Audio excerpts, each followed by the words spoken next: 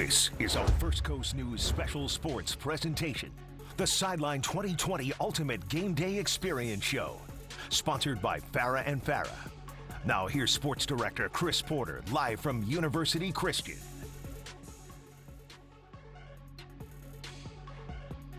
Oh, gorgeous night here on the south side of Jacksonville. Around 5 o'clock this afternoon, it was raining cats and dogs.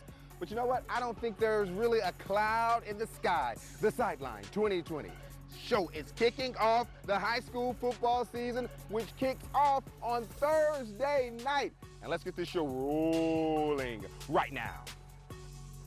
Team Sideline. It's grind time. Yeah, we on the sideline. Woo! The 2020 high school football season is one that at times looked like it would not happen due to the coronavirus pandemic.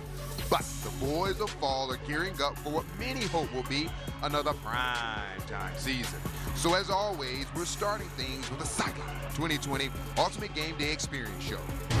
The FHSAA was really wanting the districts to decide what works best for them. Duval County's athletics director, Tammy Talley, joins us to discuss how the FHSAA's master plan for 2020 came together, safety protocols, and attendance.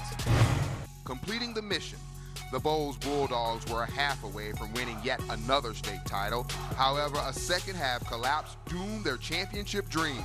The Dogs' game plan for winning it all in 2020. Also, we're checking out the top 10 teams to watch for on the First Coast and 5 of the best prep football players you'll get to watch this season. You're watching the Sideline 2020 Ultimate Game Day Experience Show from the campus of University Christian. Team Sideline. It's grind time. Yeah, we on the sideline. Woo!